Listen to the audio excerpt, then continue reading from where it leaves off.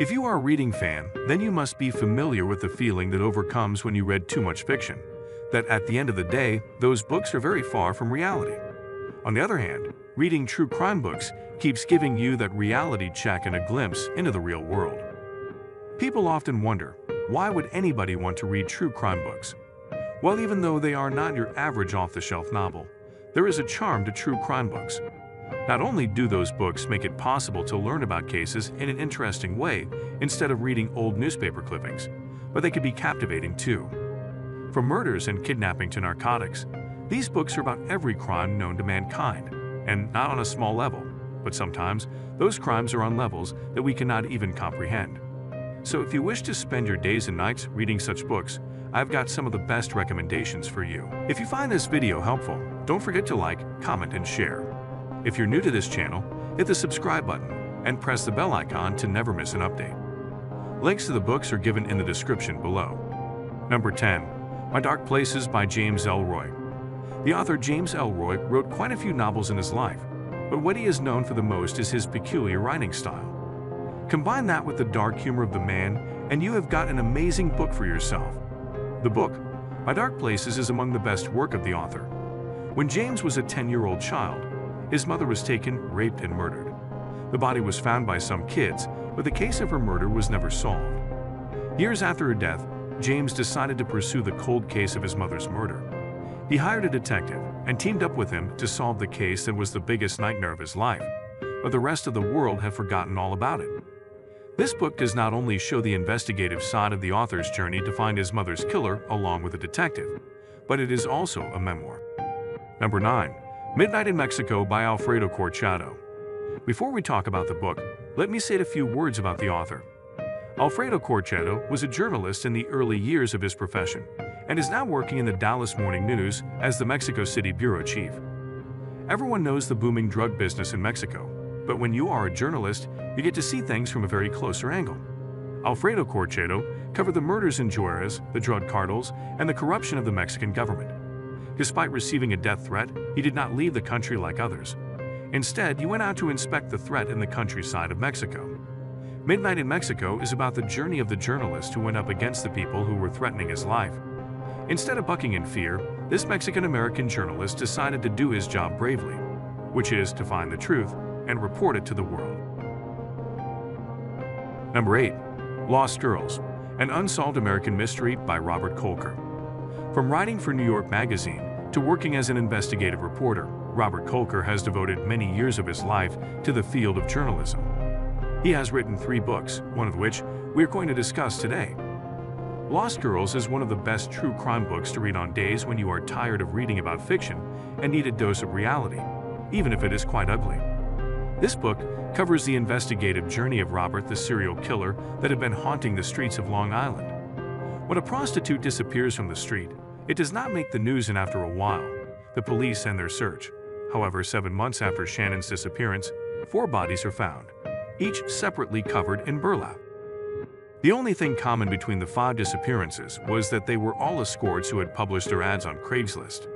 Despite 5 women disappearing in the same pattern, their killer is still at large. This book gives a very harsh reality check. Number 7. The Grim Sleeper by Christine Pulisic. Christine Pulisic has been working with People's Magazine for quite a long time, and the woman is an award-winning journalist.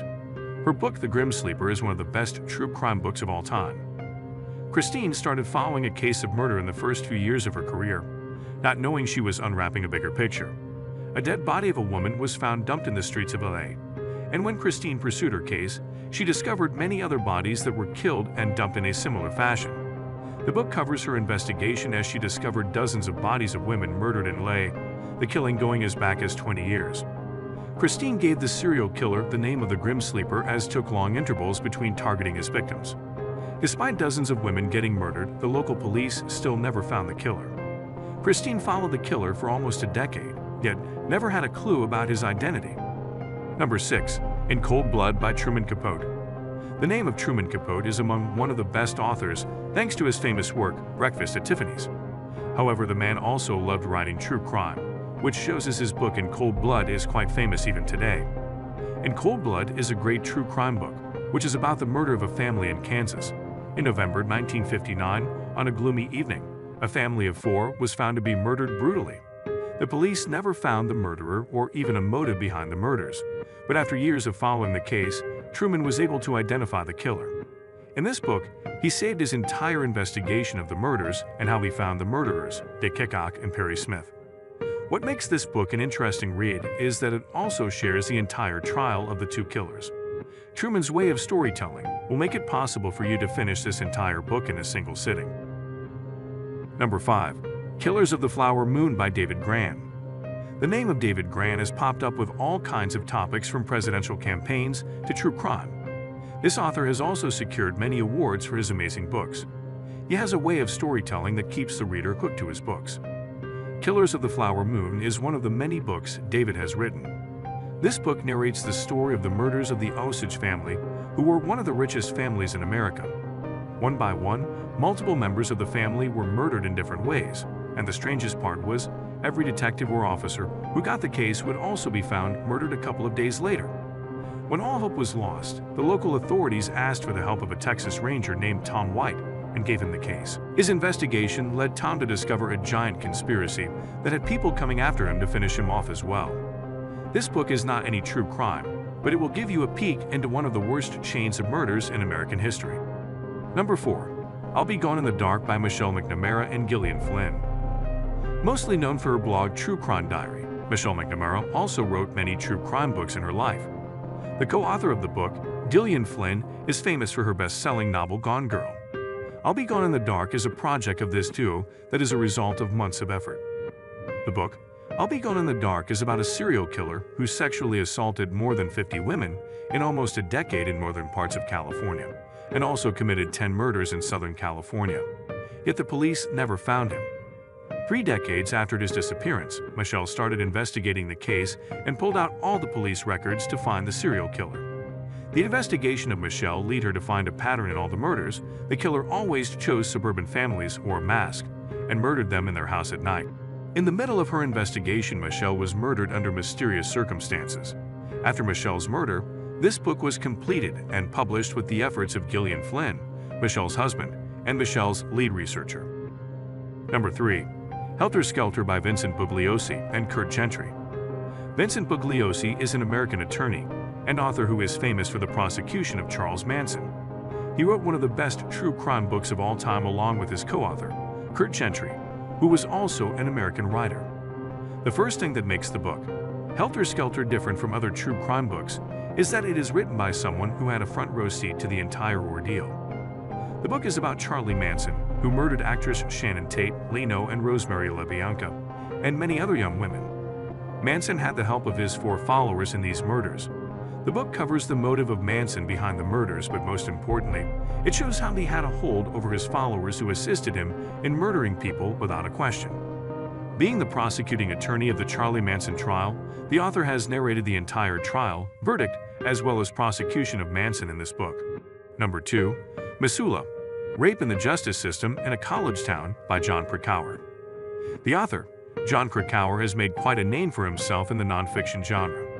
The man has written and published a wide number of nonfiction books. Aside from his writing, he is known for his love for mountaineering. When the students of the University of California became victims of sexual assault, they turned to the police and local authorities for help. However, over the span of 4 years from 2008 to 2012, more than 350 sexual assault cases piled up, and only a fraction of them was properly handled by the authorities of the town of Montana. The book Missoula covers the story of those assault victims and the aftermath of their assault. It shows that the fear and misery that they were put through did not end after the rape, but it was only the beginning. The treatment of police, prosecutors, and the public to the few who reported led to a large number of victims not even reporting their cases. The way John documented and penned down the pain of those women really moves a person. Number 1. The Stranger Beside Me, Ted Bundy by Ann Rule. Having worked in the police, Ann Rule had a love for law enforcement. The woman also had a way with words, which led to her writing one of the best true crime books of our time, The Stranger Beside Me. However, what makes this book a great read is that it is the tale of Ann herself.